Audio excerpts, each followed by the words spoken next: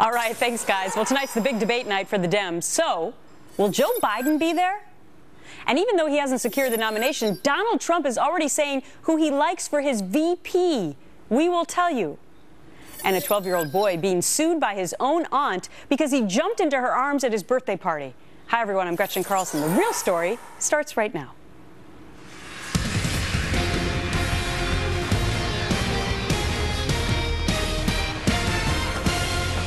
Five Democrats gambling their future on a high-stakes debate in Las Vegas, rolling the dice as they face off for the first time on the same stage in the Casino Strip in Vegas. But the one Dem who seems to have the best odds of beating the Republicans, he won't be on the stage. VP Joe Biden still not running. Ed Henry, live for us in Vegas. So, Ed, when Hillary Clinton landed there, she immediately went after the Republican frontrunner Donald Trump. What is that strategy about? Well, it's very interesting, Gretch. You're right. She should be coming here, obviously, to get ready to come up with a contrast with Bernie Sanders, who's beating her in some of the state polls in New Hampshire, for example. But she immediately went to the Trump Hotel right across from the Wynn Las Vegas, where the debate will be, to join forces with some culinary workers who are protesting Donald Trump's policies, his statements. She jumped right in because she's trying to get labor support. She's struggling to get their endorsements, and she immediately tried to show, I'm the front runner, I'm the likely Democratic nominee, so I'm going after the Republican frontrunner. Listen. Some people think Mr. Trump is entertaining, but I don't think it's entertaining when somebody insults immigrants, insults women. That is just unacceptable behavior. And so when we're here together in solidarity to organize, we also want to send a message to Mr. Trump that if you are going to run for president, then you should represent all the people of the United States. Except we have a Fox poll that's hot off the presses, and it shows if Hillary Clinton was matched up with Donald Trump in a general election, she would lose badly by double digits. Look at some of the numbers there. Ben Carson, Carly Fiorina, they would all beat her in a general election, but our poll shows that Vice President Joe Biden would actually beat many of these Republicans. He's still not in. The White House just told us a moment ago that he is at the White House right now, so he is not on a plane headed to Vegas, even though there's a sixth podium waiting if he changes his mind in the next few moments, Greg. Yeah, unbelievable. Let's see. He still has a couple of minutes. He could still make it, Ed. So we're going to keep a close watch on that. Now, take us behind the scenes in Vegas. Well, it's interesting. You know, it's sort of like old home week for the Clinton folks. I bumped into James Carville, the Raging Cajun. Former President Bill Clinton is here. You know, the former president, I'm told, is not going to be in the room tonight for the debate.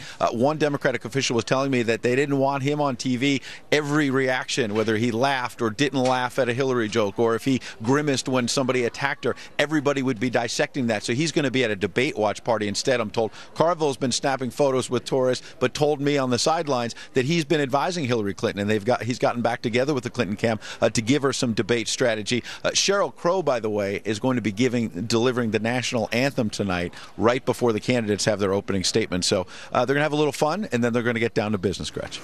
Very interesting about the former president because it's all about optics. Ed, thank you so much. Absolutely. All right, let's talk about another candidate, Bernie Sanders, getting energy from the liberal left as he challenges Hillary Clinton. But a recent exchange with him on the Sunday news shows may not play well with the rest of the American voting public. Listen to this. Look, when one of your Republican colleagues gets on the show, do you say, are you a capitalist? Have you ever referred to them as capitalists? Yeah. Are you a capitalist? No. I'm a democratic socialist. Joining me now, Joe Lieberman, former Connecticut senator and the co-chair of No Labels, the bipartisan group that hosted Bernie Sanders, as well as other presidential candidates over the last few days. Senator, great to have you back on The Real Story. Great to be back with you, Gretchen. Thank you. So it's very interesting to look at this matchup now with Bernie Sanders and Hillary Clinton. And one of the things that's been fascinating to me is that so many people would actually vote for a socialist. Yeah. What do you think about that? Fascinating for me, too. I mean, certainly 20 years ago, maybe 10 years ago, if a candidate in the Democratic primaries, let alone the Republican, said that he was a socialist, that would have been the end of the campaign. But not so anymore. And I think part of that is because the Democratic Party has moved somewhat left. But part of it is that Bernie Sanders has redefined what it means to be socialist. In what way? Well, I think when I was growing up, socialist was like right next door to being a communist, right, and the communists were our enemies. I think today Bernie's defined a democratic socialist, which he adds to it, in some ways just as sort of the more liberal part of the Democratic Party, well, and a little bit like the parties in Europe. It's a remarkable change. Yeah, and I'm not sure it's good or bad, but check out this latest poll. Ed was talking about some polls. This was an interesting question. Would you vote for a presidential candidate who was ... A woman, 92% say yes. Black, 92%. Gay, 74%. Atheist, 58%. But then look at socialist on this poll, Senator. It has higher negatives, at least on this poll. Yeah, that's a stunning reaction. It only surprises me in relationship to the other factors that were mentioned. So, look, I don't think Bernie Sanders is going to be nominated by the Democratic Party, but honestly, who knows? Who knows? But if he is nominated, he's going to have to overcome that self-description as a socialist. Yeah, and all the policies that come with it. Exactly. So let me ask you this. You endorsed John McCain in 2008. Right. You crossed the aisle. You became an independent in Connecticut and won as senator. In 2012, you chose not to endorse anybody. Who are you endorsing in 2016? I'm not. I'm really focusing. I may in the end, when both parties nominate their choices, but right now I'm focusing on the group called No Labels, along with John Huntsman, former Republican governor of Utah. And the basic idea, we had a big convention, big success in Manchester, New Hampshire yesterday. 8 presidential candidates from Trump to Sanders spoke to us. And basically, we're trying to say, when this is all over, folks, please get together and work with each other in Washington to get something done.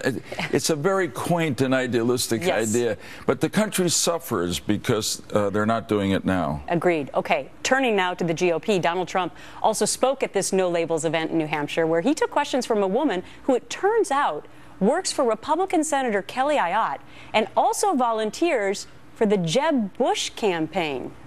I don't think that you're a friend to women. I knew I shouldn't have picked her. Will a woman make the same as a man? And do I get to choose what I do with my body?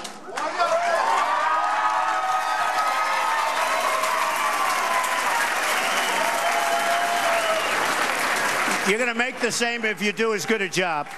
You're going to make the same if you do as good a job, and I happen to be pro-life. All right, so the Jeb Bush campaign, they put out a statement now. Like many in New Hampshire, Lauren is a student at St. A's who's passionate about and active in politics and attended this event on her own accord. While this question was not sanctioned by the campaign, we can't help but notice Mr. Trump does seem to be very sensitive about being challenged by women. Uh-oh, Senator Lieberman. I mean, now it wasn't necessarily a plant from the Jeb Bush campaign, but now they're going head-to-head on this. I mean, are we going to start seeing more of this as the competition grows more intense? Oh, for sure. It's going to happen. You'll see it tonight on the stage in the Democratic primary, but you're definitely going to see it in the Republican contest. You already do, because there's so many candidates, and they can't all survive, so they've got to distinguish themselves. I thought it was maybe an awkward moment yesterday in Manchester, but I thought, you know, we don't screen people when they come in. Right. This is not a liberal or conservative group. None of us knew who she was. I certainly didn't know. But I thought Donald Trump handled it directly and then moved on. He handles most things pretty directly. It's one of the reasons people like him. All right, Senator, great to have you back. Thank you. Great to be with you.